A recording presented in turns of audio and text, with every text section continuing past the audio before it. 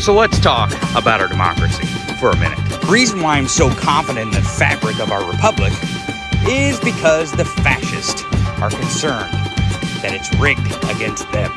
Here's a real big fucking secret. It is rigged against you, you fucking dummies.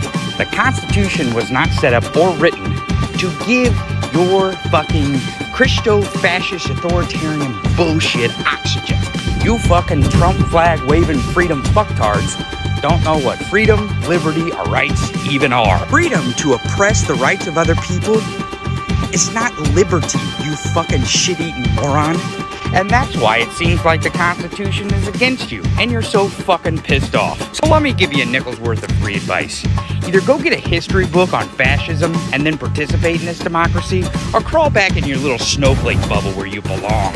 It really is not fucking rocket science, Gomer Pyle. Fuck 'em.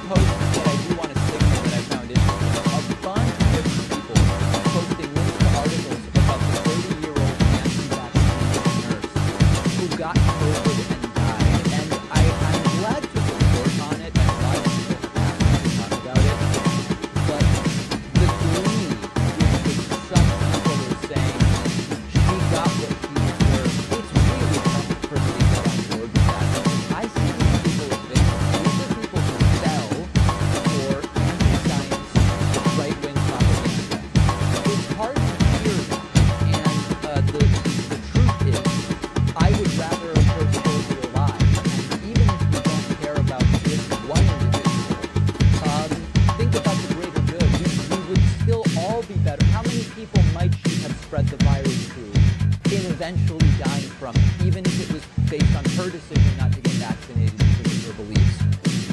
We're all better off if she gets vaccinated and doesn't get sick and doesn't risk passing it to others. So whether your motivations are moral or societal or for other people or even economic, because we know the huge economic cost, for me, I'm just not where I know some of the audience is, in a sort of like total disregard and lack of empathy for this woman. Also, as far as we know, I mean, statistically, she probably has some loved ones who did get vaccinated and did do everything right, and now they suffer as a result of